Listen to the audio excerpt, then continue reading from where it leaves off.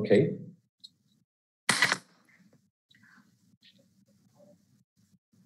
Good. Oops. Come on. Okay. Good. So, good.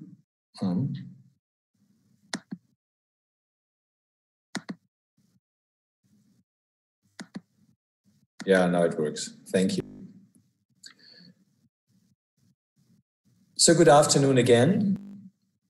This is the last session of a very long day. I hope you enjoyed it all.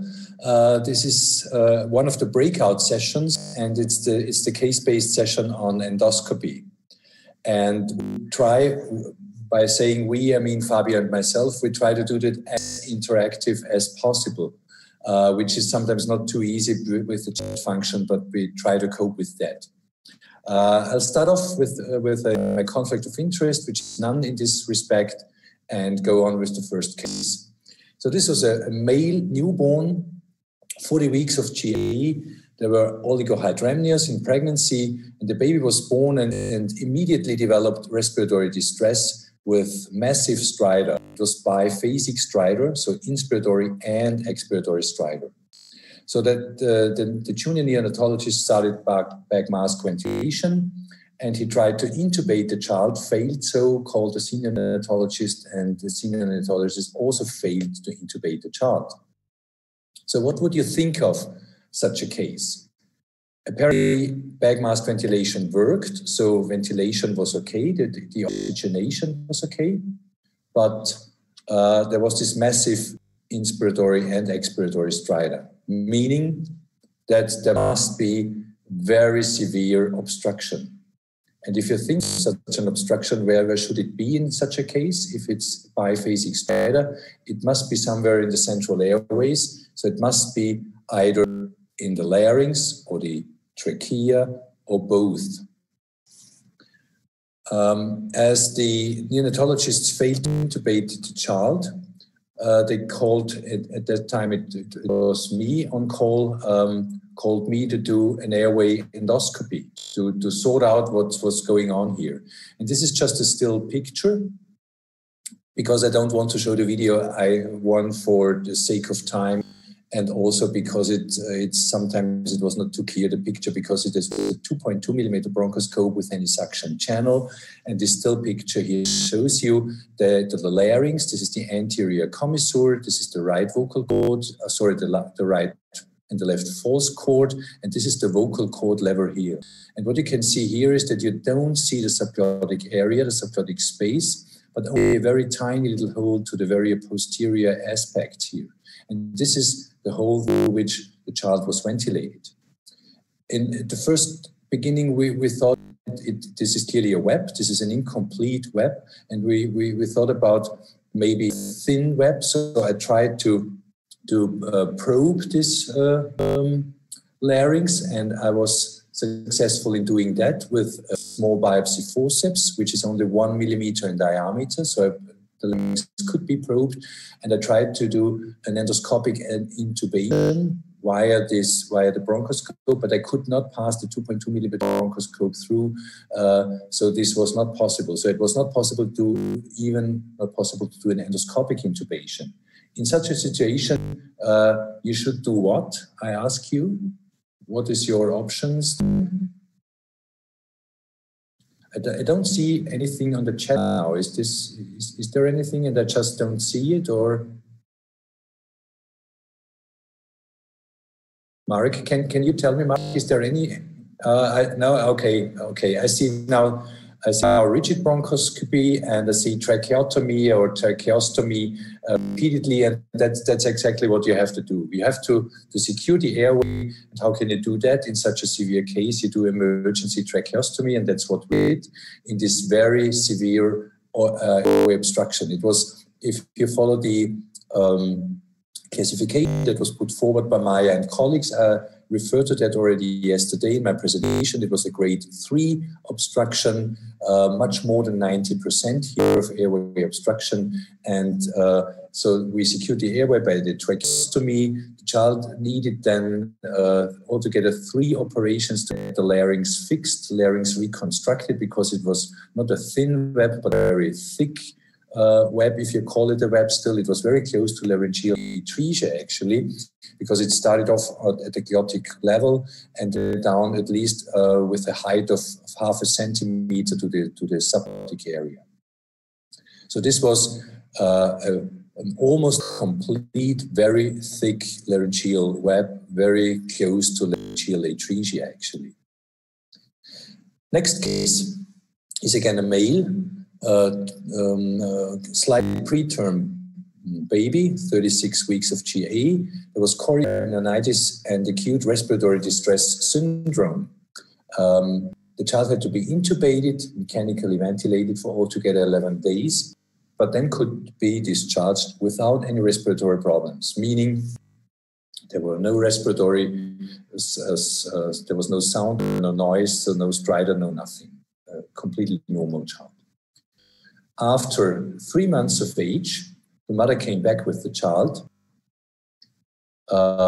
Sorry, I just look at the chat for a moment. I'm curious if you're ready to do the tracheostomy. Yes, so to answer these questions, we have a pediatric surgeon close by, and I did the bronchoscopy already with the surgeon on my right-hand side. Yeah, so to answer this question in the chat. Back to the new case. At 3 months of age, the mother came back with the child because there had been acute onset of stridor. And at admission, the child was mildly tachypneic, had intercostal and jugular retractions. And again, this child also had stridor, which was a biphasic stridor as well. What would be your most likely diagnosis here? What is the differential here? Think about intubation, mechanical ventilation, and at 3 months of age, stridor. So I can see here tracheal stenosis again, post-intubation, tracheal narrowing are your suggestions. Yes, you would think of subglottic stenosis. You would at least think of an acquired problem, because for a congenital problem, the history is with a congenital problem, the history is not really compatible.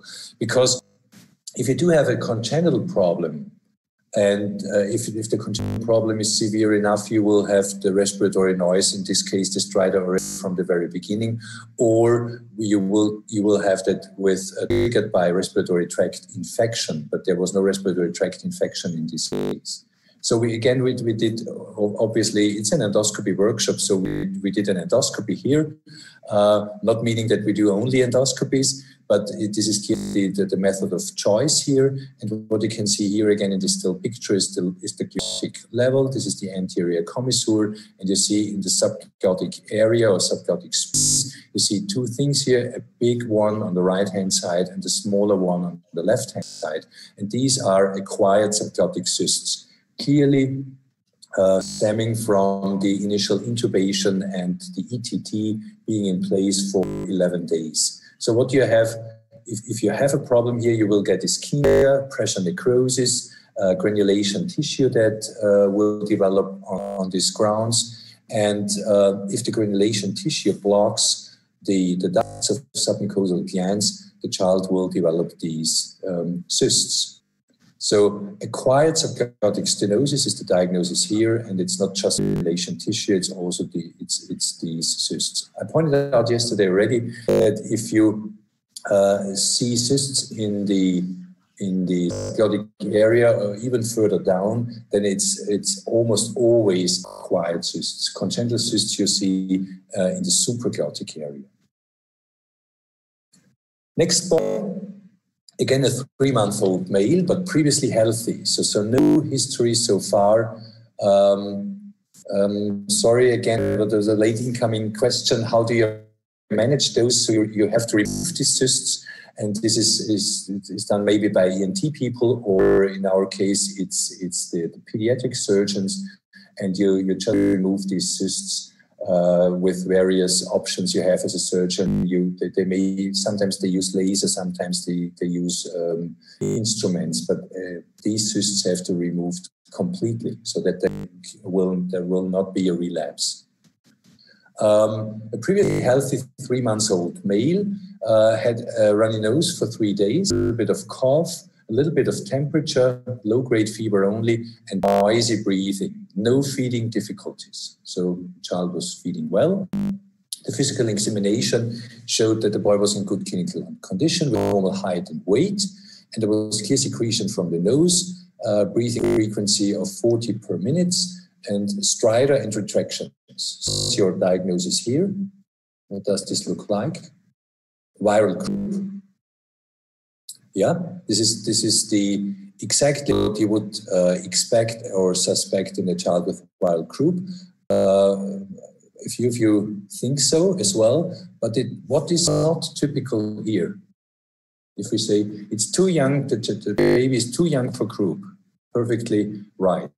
So it's atypical croup because the child is only 3 months of age. You would expect croup from about 6 months onwards. And of course, if the child is 5 months and a week, you wouldn't probably think it's atypical, but 2 or 3 months of age is clearly atypical croup. And this is a very clear indication for doing an airway endoscopy. And this is what we did. And I'll show you a video now.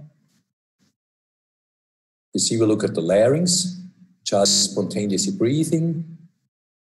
This is the vocal cords here. You see the subglottic area here.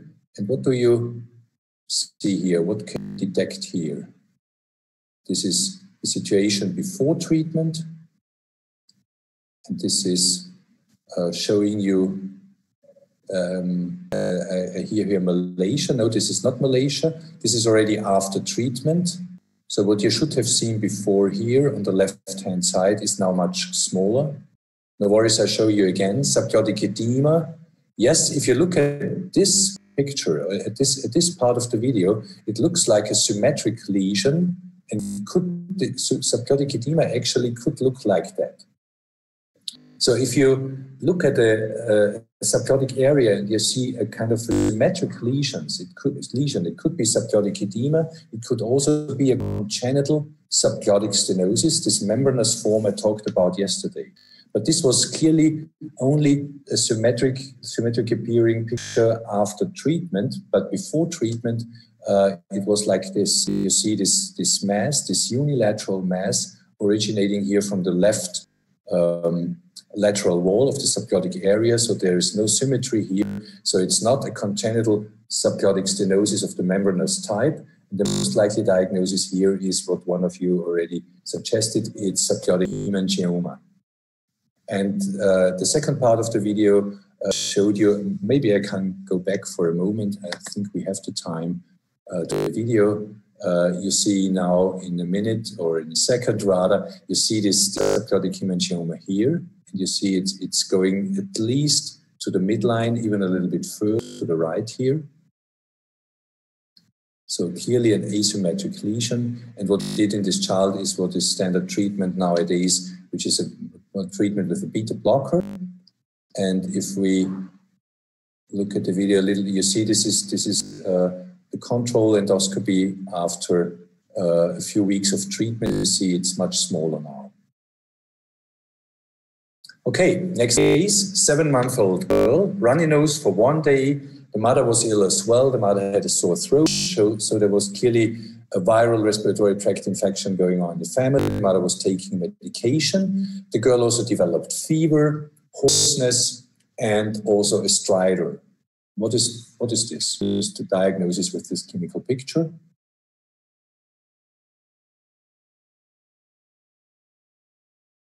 So viral respiratory tract infection, hoarseness, stridor, croup. Yeah, it's definitely croup. The age of the child is okay, 7 months. So what did we do? Obviously, we treated it like you treat a croup. We did systemic corticosteroids with usual doses. I'm emphasizing that, so the doses were good, not too low. And we did that repeatedly, but there was only marginal improvement. So virtually no improvement at all. So when we look at that, with no improvement due to periods, not even a temporary improvement, it's again atypical group. The child was not too young, but there was no improvement with treatment, so it's atypical. So back to the mother and did another history. Then the mother told us that one day before the onset of stridor, the girl was playing with a pack of tablets. It actually was the tablets that the mother was taking because of the sore throat. The mother was aware of the problem of possible foreign body aspiration with small pieces and checked everything very carefully and said there was definitely no tablets missing after the child was playing here. And also there were no signs and symptoms after that hadn't been there before. So there was no choking or anything else. But still, it was atypical group, so we did a bronchoscopy because I told you already it's a clear indication for doing bronchoscopy. And look at what we saw when you looked at the larynx or the subglottic area here. Then you see an obvious thing here that shouldn't be there. And this is what we think this is.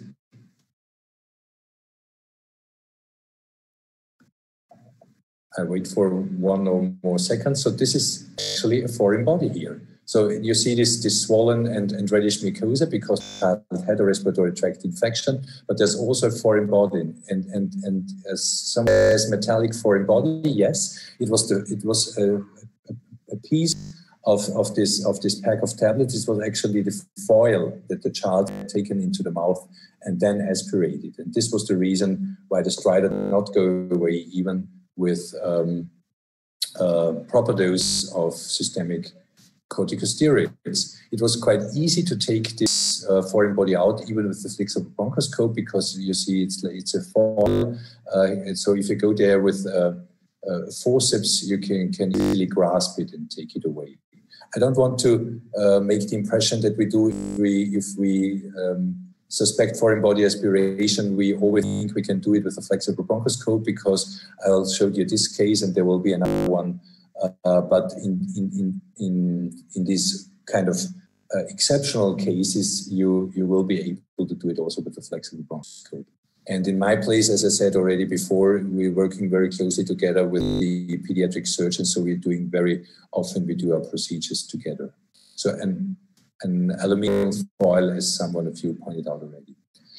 Next case, a boy again, 1 year of age. He was playing again with small pieces with a balloon, and the mother was alert because there was one part of the mount of the balloon that was missing after she hadn't observed the child for a little while.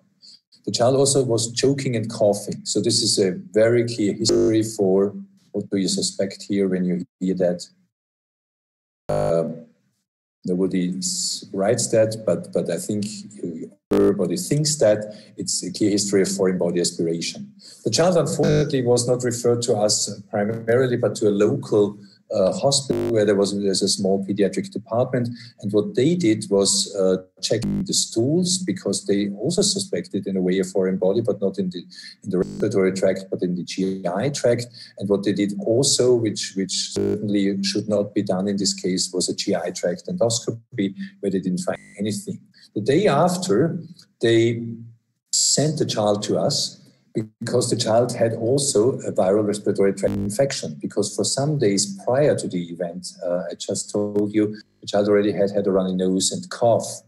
When the child then was admitted in my hospital, it showed on quotation, it showed diffuse wheezing, a prolonged expiratory phase, certainly no difference between the right and the left lung, but also inspiratory stridor, especially when the child was agitated. Do you still think of a foreign body aspiration, or is this also with a history that's suggestive of foreign body aspiration, but also a history that clearly shows you that the child has a runny nose and also coughing already before that period? Do you think you could be happy with saying it's just a viral respiratory tract infection? There's a question on was the wheezing monophonic? Someone says foreign body aspiration should be excluded. X-ray done. Of course, there was an X-ray done.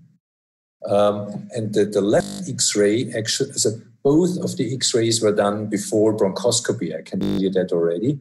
But the left X-ray shows something that the right X-ray doesn't show that clearly.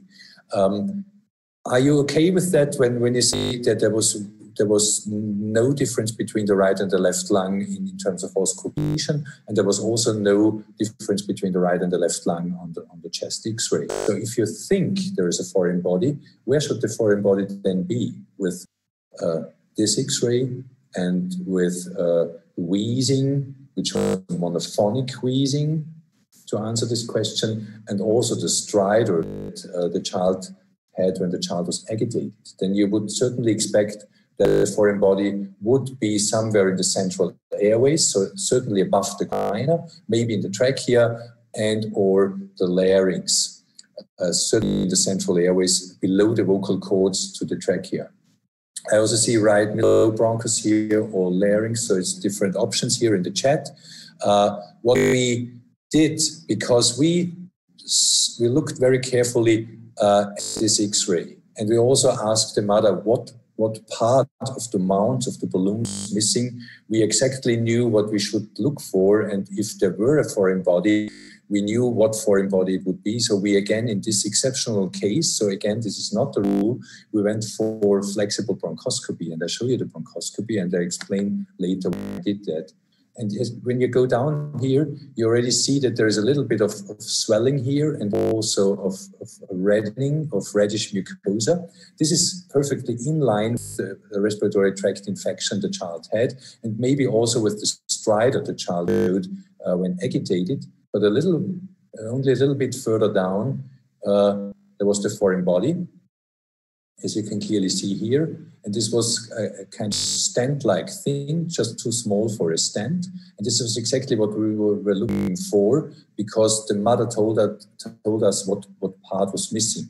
And this actually could be very easily taken out by flexible bronchoscopy. I show you the foreign body here. It was like 4 centimeters in length, and you saw it was like a stent. So it was easy to go through this foreign body with a forceps and then opening the branches of the forceps once the forceps is through, and then just pulling this out with a flexible bronchoscope. Again, flexible bronchoscopy is not what we usually recommend for foreign body extraction, but in exceptional circumstances, we go for that, especially if we see the foreign body, which is here already.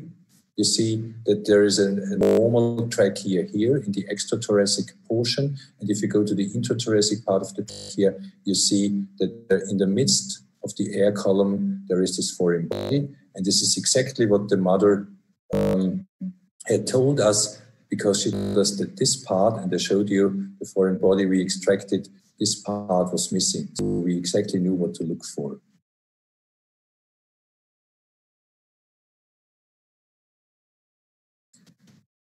The next case is an 11-month-old girl, and the history goes back for 3 weeks altogether. It was initially rhinitis or coryza, and then the child developed cough and also elevated temperatures, up to 39 degrees for 3 weeks, not a persistent fever, but just waxing and waning. But there were almost not a single day where the child didn't have increased temperature.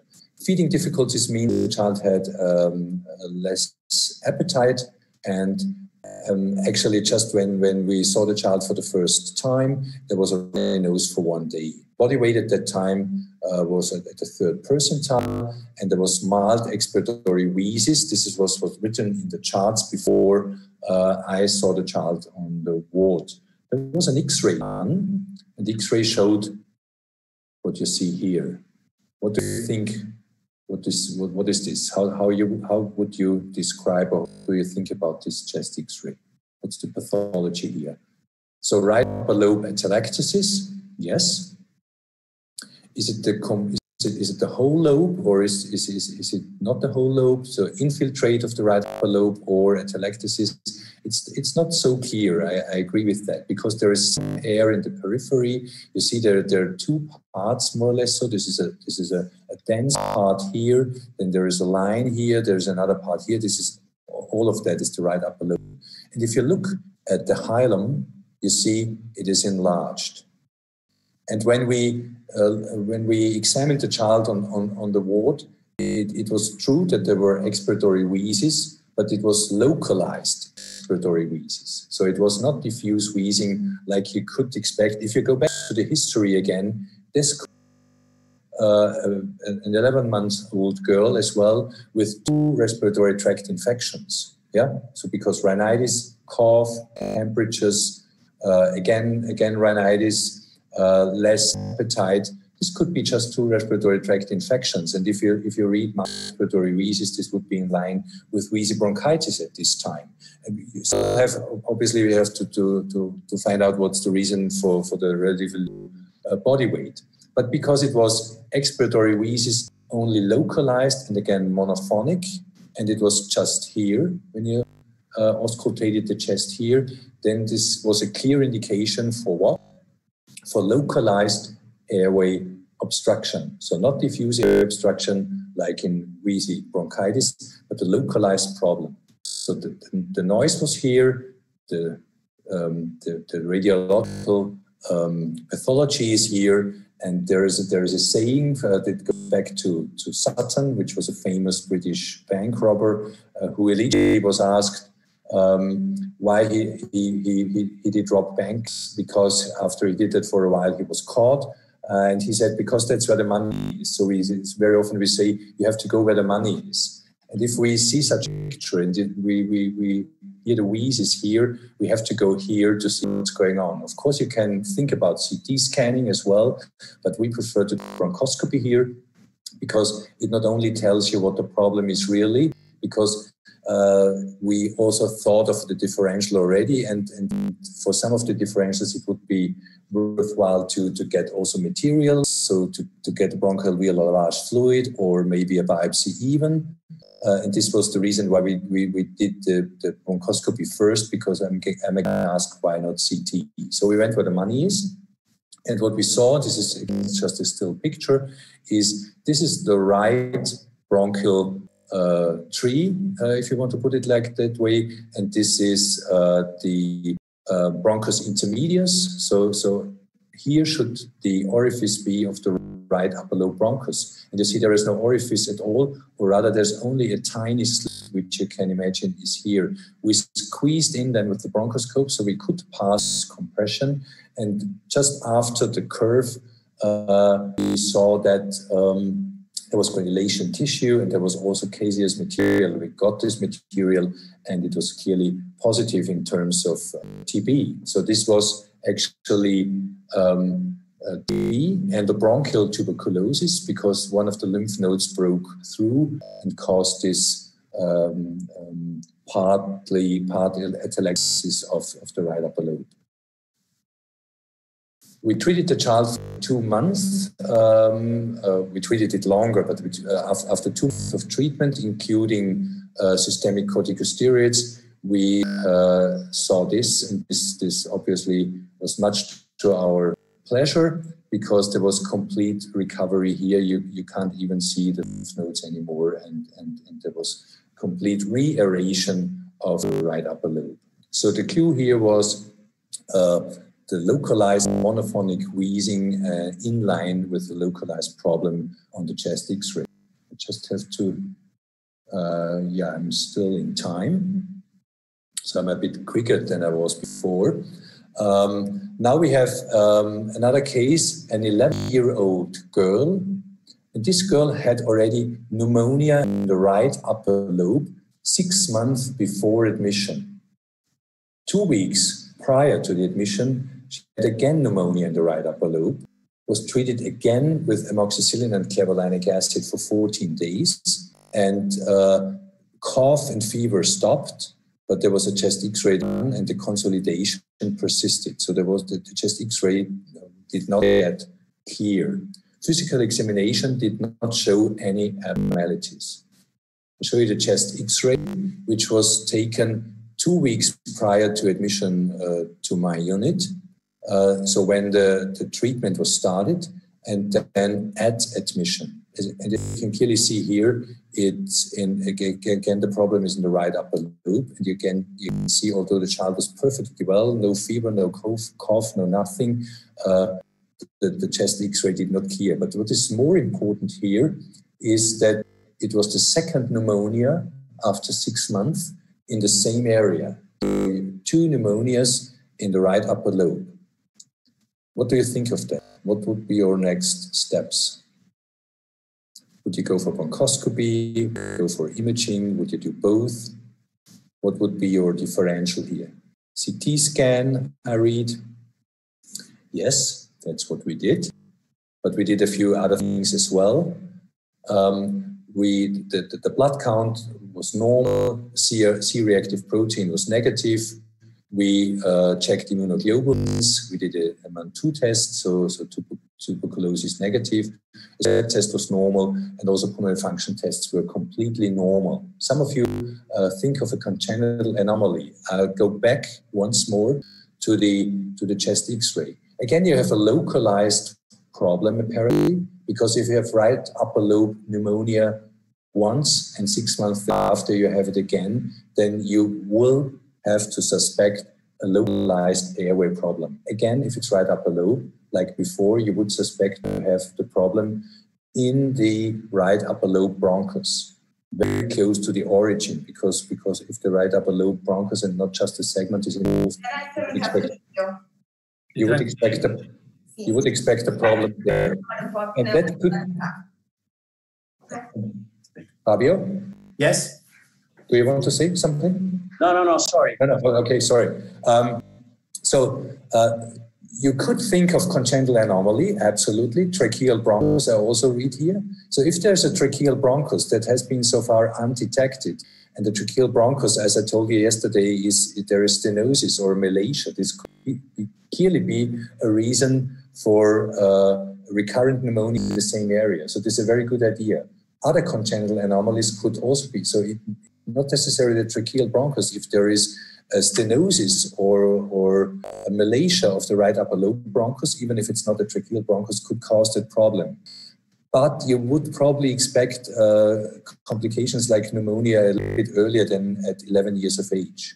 What else could that be? It could be a chronic foreign body, but you wouldn't expect a chronic foreign body in the right upper lobe bronchus in an 11-year-old girl.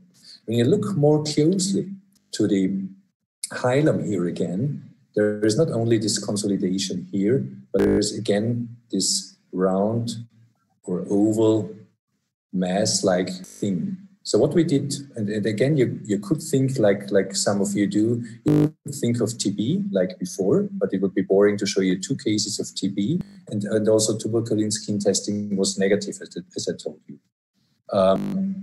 And what we did was a CT actually, and then also a bronchoscopy. And this is the CT, and I'll show you 4 slices here. This is the trachea here, as you can see. This is the level of the bifurcation or main carina. This is already the right and the left main stem bronchus. And this is the origin of the right upper lobe bronchus here, stemming from the right main bronchus. And you can see there is a mass that was already, or what was almost 2 centimeters times 1 point something centimeters, and you can see the mass also here. And actually, we were able to see the mass also already in this area. So we did go for bronchoscopy. And again, it's only a still picture because we did not do a biopsy, I have to tell you, but it was a mass because when just touching this lesion with the bronchoscope inadvertently, it started bleeding, and you again see this should be the right upper lobe bronchus here, and you see this mass here. This should be the right intermediate bronchus. You see it's going further down along the wall, like infiltrating this wall. And actually, this was a tumor, as you can see, and it was a carcinoid. And also, it's the very typical appearance of a carcinoid. So I think I'll hand over to Fabio now, because I'm done anyway, and I think I was also on time. So Fabio, would you like to continue? Perfect, and I'll give control to Fabio. Okay, so I want to skip this case. I cannot control the...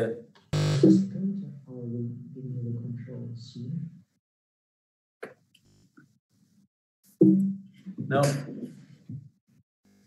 Okay, you should have control now.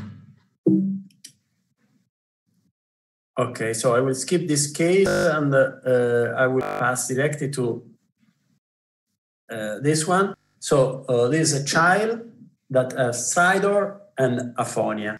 If you remember, yesterday when I gave my presentation on bronchoscopy, sometimes it's difficult to decide if to perform bronchoscopy in a child with stridor. But what I say that usually when you have two symptoms, stridor plus aphonia, stridor plus cough during feeding, you should always go and see to exclude the presence of something different than laryngomalacia. And this is the case of a child with stridor and aphonia. And this is the reason why we perform bronchoscopy in this child.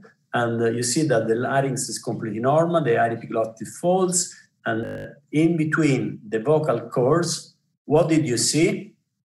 Which is your opinion? Which is your diagnosis? So you see, you cannot see, these are the false vocal cords. In this child, you cannot see the vocal cords because this child has a web under the vocal cords. So a child with stridor plus aphonia. It's correct, is a child with a laryngeal web.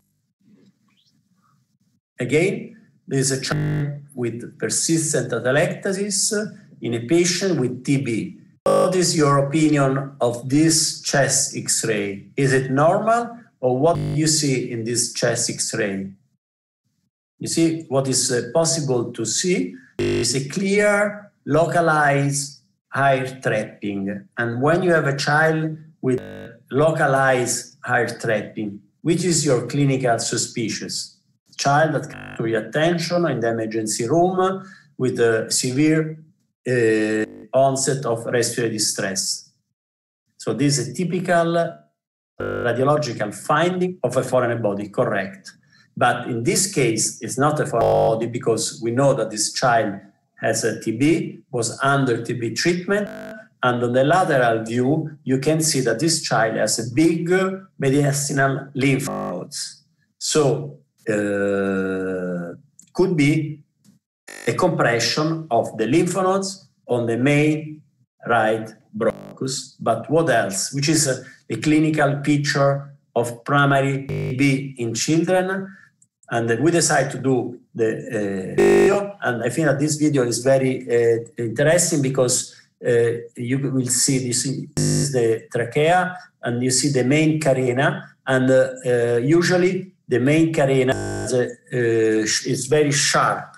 In this case, that the main carina is wide, and this is a typical finding when you have a lymph node that are pushing from outside, so external compression from outside, and you see also on the right main bronchus that is closed because there is some caseous material. So this is a complication of primary TB in children. So a child, here it is, you see, a child with a fistula between the mediastinal lymph nodes and the main right bronchus. The typical finding complication of primary TB.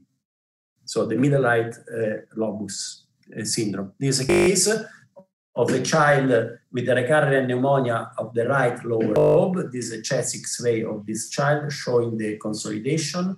This is a child that has been always in good condition. We usually say that if you have pneumonia, everybody can have one pneumonia in their life. If you have two pneumonia, you are unlucky. If you have three pneumonias exactly in the same place, you should always go and see if there is something. So the indication to perform bronchoscopy in this child is the presence of recurrent pneumonia 3 times, always in the same place. Here you see the picture of this child. You can see the carina that is really very sharp.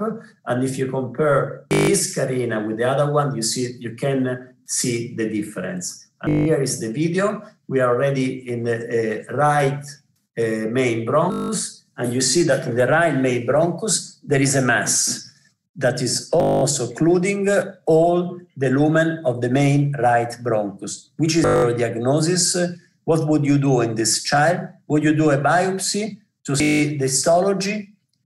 Yes, in this case, we did the biopsy and we make the diagnosis of adenoma of the right main bronchus.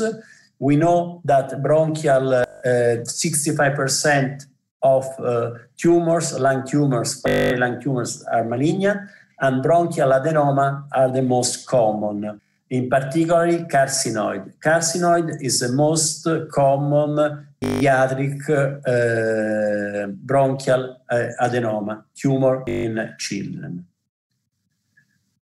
Again, if you remember, this is a child with stridor. It's a child that have a severe stridor. The child was not growing well. He had an episode of low oxygen saturation. So this is the indication to perform bronchoscopy. And if you remember, when I gave the presentation on bronchoscopy, I recommended to do bronchoscopy.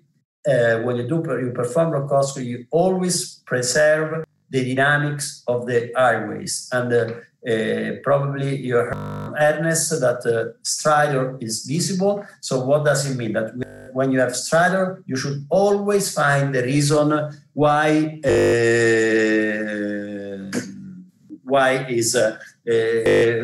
the child is breathing normally by itself.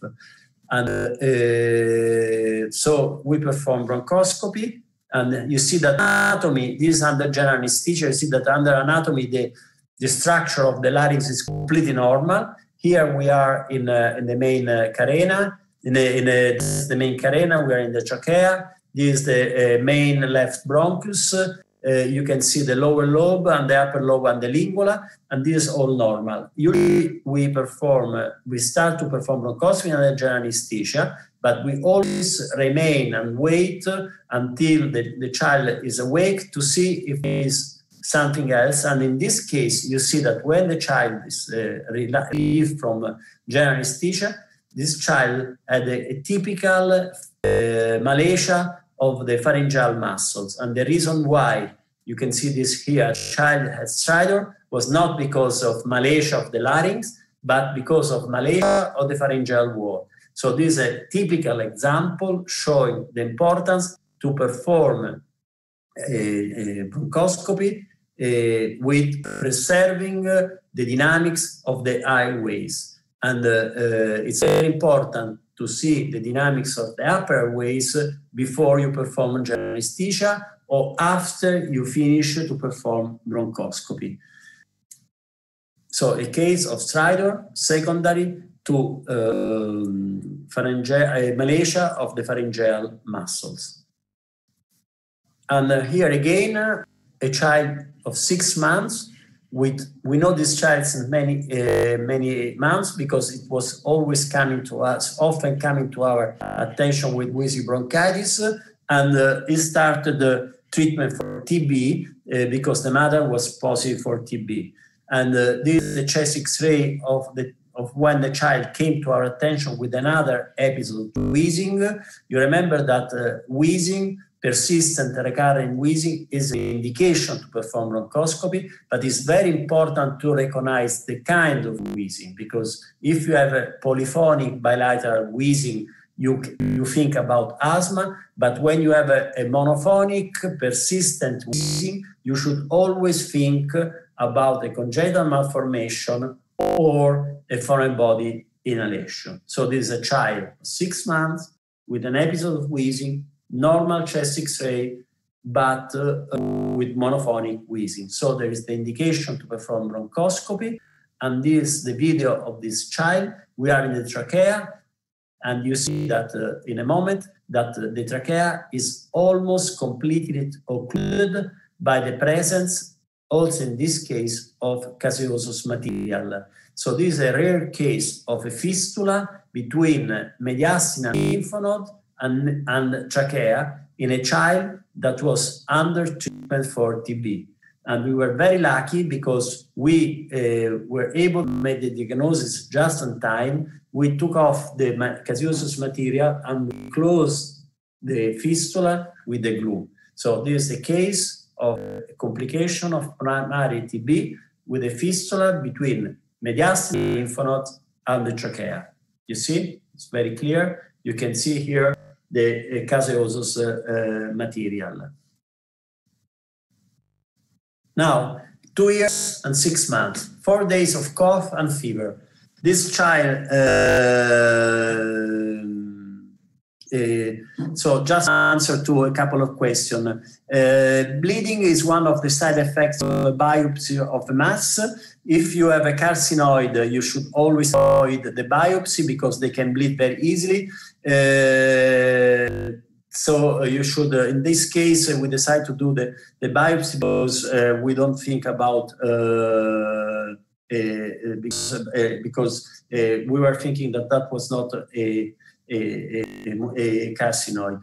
The material was removed, laser treatment and aspiration, and there is a specific glue that you use for the closure of esophageal or bronchial fistula. So let's go back to our case. 4 days, cough, fever. The clinical finding on physical examination of a lung pneumonia. White blood cell count were normal, high C-reactive protein. Which is your, would you perform a chest X-ray on this of this case? This is the chest X-ray. Which is your diagnosis? Diagnosis is a consolidation of pneumonia of the right middle lobe. Which is the treatment that you recommended for this child? IV antibiotic, oral antibiotic. Which kind of antibiotic would you recommend with this child? Amoxicillin, that is the right answer. So we gave to this child amoxicillin. You know the dosage that we should use. In the meantime, that somebody answer, yes, we remove the casion with the rigid bronchoscopy. No, we use 90 milligram per kilogram of body weight, not IV by mouth. And would you hospitalize this child or would you send this child at home? He was in good condition, the oxygen saturation was good. We decide from the guidelines, from what we heard this morning, the right treatment was to send it at home, but our doctor decided to keep the patient in the hospital, and that was a good choice. And you will see later on why. Because after 2 days of treatment, the child still have fever. So at this point, there is the indication to perform a chest X-ray. And you can see here that after 2 days of antibiotic treatment, there was a persistent consolidation of the right middle lobe. And the consolidation was even more evident than the chest X-ray what was performed 2 days before. So a child with fever, with persistent consolidation the right middle lobe, so we decide to perform bronchoscopy. Which is your clinical suspicious of this case? And these are the pictures that you should see. And this is the video. You see we are in the arena. You can recognize that the child is not too old because you cannot see very well the cartilage ring. We are on the right side, the right bronchus. There is secretion that you aspirate with the tip of the bronchoscope, and you see that there is a granulation tissue. Granulation tissue is a typical finding when you have a vegetable foreign body inhalation. And if you see carefully, you will recognize that in the middle of the granulation tissue, there is a yellowish material and is a foreign body. This is a child that aspirated leaves. This child was left under a tree by the parents, and he was playing with the leaves and he aspirated the leaves. So foreign body inhalation, we make the diagnosis with flexible bronchoscope, and we extract the foreign body with a rigid bronchoscope. You heard yesterday that most of the foreign body should be removed with a rigid bronchoscopy. You can try with the flexor in some specific condition, but you should always have somebody in the room that is able to do rigid bronchoscopy. Another child, this is an infant that was intubated during the neonatal period with persistent stridor that started after viral infection. If you remember, yesterday I said that when you have a congenital malformation, severe, usually you have the symptom just after birth. If the malformation is not too severe, usually you can have the start of chronic symptom just after a viral infection. So here we have a child that was intubated during the neonatal period that had persistent after a viral infection. Which is your suspicious? Which is your clinical suspicious in a child that was intubated during the neonatal period? So what are you expecting from the flexible bronchoscopy? Stenosis, it could be, but stenosis is something that should come right away, because you intubate the child, you extubate the child, and you have a stenosis because of the tube and the tracheal tube. There is something that is typically secondary to intubation during the neonatal period. Correct, cyst. This was a child with you see that the larynx is completely normal. This is a child with saccular cyst under the vocal cord, secondary to intubation during the neonatal period. So you should always think about saccular cyst when you have a child that was intubated and after some period after the intubation. You see, you can recognize that this was a cyst because it's an asymmetric mass, which could be your differential diagnosis in this case. What you can have similar to that, but usually it's more red, is hemangioma, correct. So the differential diagnosis would be with hemangioma. Which kind of examination would you do in the case that you suspect hemangioma? MRI, correct, MRI. Another case, 4 years of age, adopted child. He was in very good condition, no clinical symptoms, no respiratory symptoms. The only things that was reported by the mother, chronic constipation. This child performed a chest X-ray before a minor operation, and the physical examination was negative. This is the chest X-ray of this child, and you see that this child has a consolidation of the lower left lobe and of the lingula. And for this consolidation in a child without respiratory symptoms, in the local hospital where this child was seen, they perform a CT scan. CT scan that confirmed the presence of a consolidation of the lower left lobe, of the lingula, and of the right middle lobe. So we have a child with no symptoms, with consolidation in both lungs, and no family history completely normal, because this was an adopted child. But at this point, we went back to the mother and tried to do a better history about this child. And what came out from the mother, that this child was taking since 3 years 3 spoons of Vaseline oil because of chronic constipation. And each time the child was taking the Vaseline oil, he was coughing and choking. So this is the differential, the BL of this child. This is the differential cell count. You see that this child has a lymphocytic alveolitis. This is a macrophage with a nuclei that is pushed to a side of the cells, and this has big empty vaculi. So when we suspect Vaseline oil aspiration, we ask to the pathologist to perform a specific staining for fat, and you see that these vaculi were full of fat. So this is a case of a child that had lipoid pneumonia, correct, because of aspiration or Vaseline oil. And this is an example to perform bronchoscopy for bronchial lavage. So the reason why we perform bronchoscopy in this child is mainly to do the lavage. And this child performed a CT scan 4 years later that show a persistence of the consolidation on the left lower lobe. And this is an irreversible finding because the damage of oil is irreversible. Another case, 6 years, female.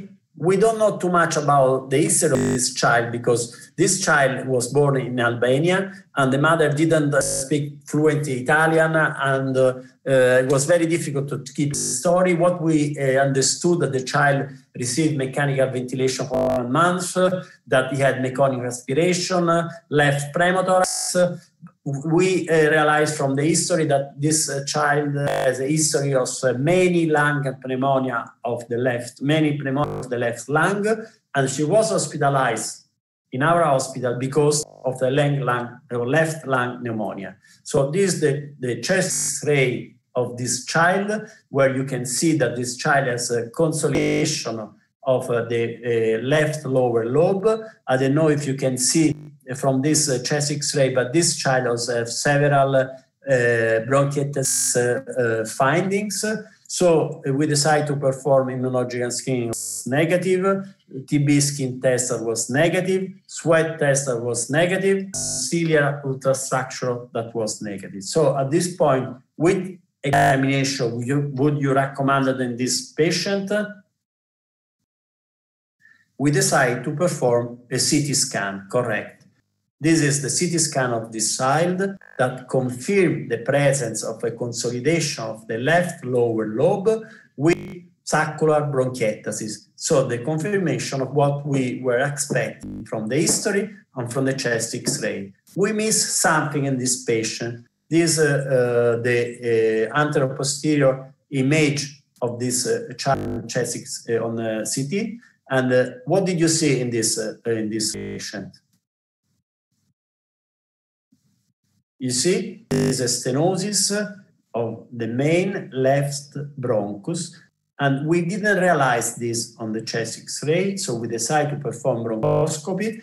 And here is what you see. We are already on the main left bronchus, and you can see there is a congenital stenosis of the left main bronchus, and we couldn't pass with the instruments of 3 millimeters of diameter. And here is the video.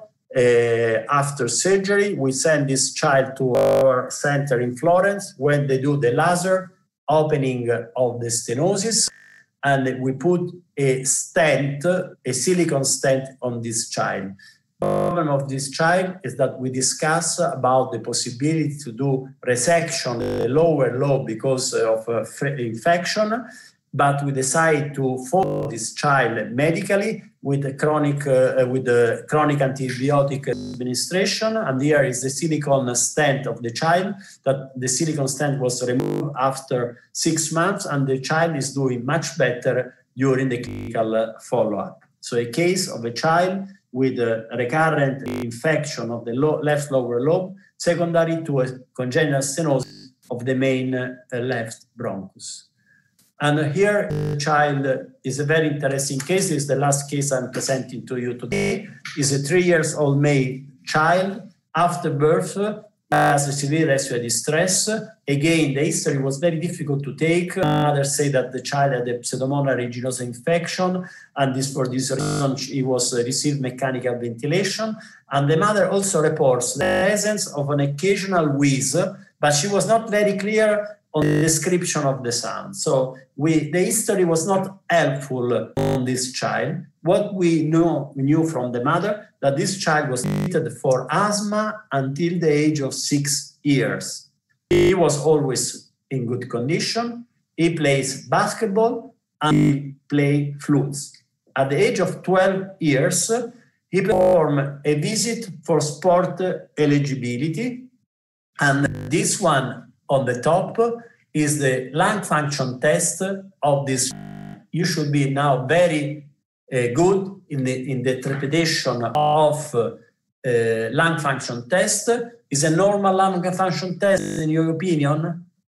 This child has an obstruction only of the expiratory phase, or it has obstruction also of the inspiratory phase. It's not a vocal cord dysfunction, because this child has an obstruction also of the expiratory phase. It's not a tracheal stenosis, because this child has an obstruction also of the inspiratory phase.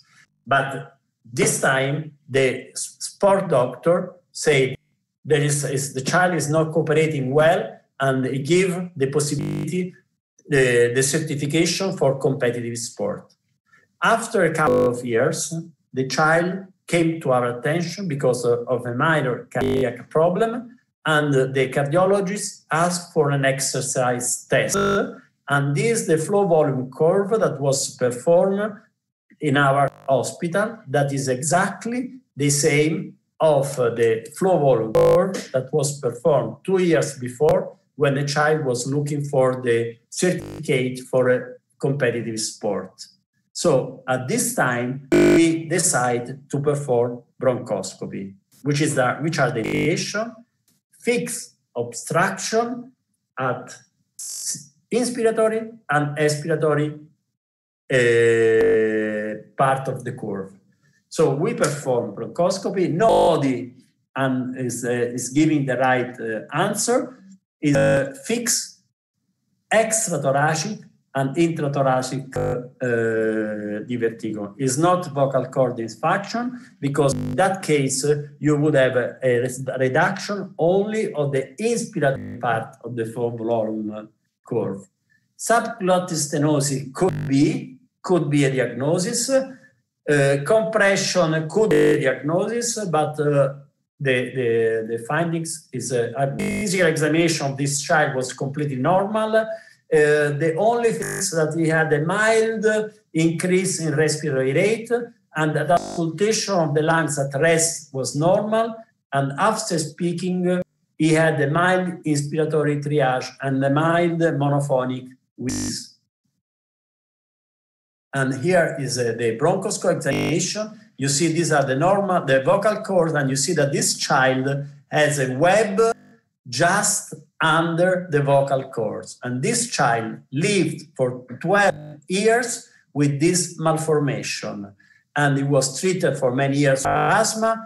The first bronchoscopic examination were considered normal. What we suppose is that this child has a congenital web that it was open during mechanical ventilation when the child was intubated after birth, and after the extubation, the web came back again. But what is incredible that this child lived with this malformation for almost 12 years, and we do laser treatment of this child. You see here is the bronchoscope, a picture of the bronchoscope examination without the web, and this is the lung function test of this child after surgery. So I don't know if you have any question. We are 2 minutes over the time, so I think that we can close our session. Thank you very much. At some point, I don't know if you can see the other workshop. You should ask to the ER support what they said. Okay, so just on behalf of ERS, first of all, we would like to give big thanks to Ernest and Fabio. A really big thanks, and also to all the participants of the session and of the whole day. And you can already see in the chat box that we kindly ask you, all participants, for your feedback of today's session. Not only this one, but all the sessions you attended today. And also we hope to see you tomorrow for the last day of the virtual school. Thank you so much. Okay, so very much. Thank you. Ciao, Ernest. But Fabio, I think we should stay here. Exactly. And for Fabio and Ernest, we can ask you to stay. What do you want? But thank you very much to the participants for the very, very good interaction. Thank you. This is really fun. Thank you very much. Thank you very much to everybody. And thank you to stay until the end, because it's really a long day for us and for the attendees. Okay. Goodbye. Ciao, Ernest. Fabio, Yeah. can you just stay for a minute? I just want to ask for tomorrow something. Yes, of course. Just a moment. Okay.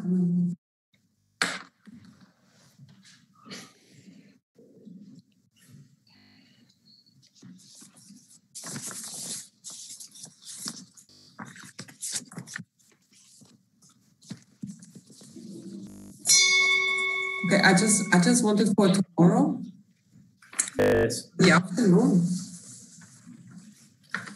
For the Q&A, you have received the slides, no? Yes.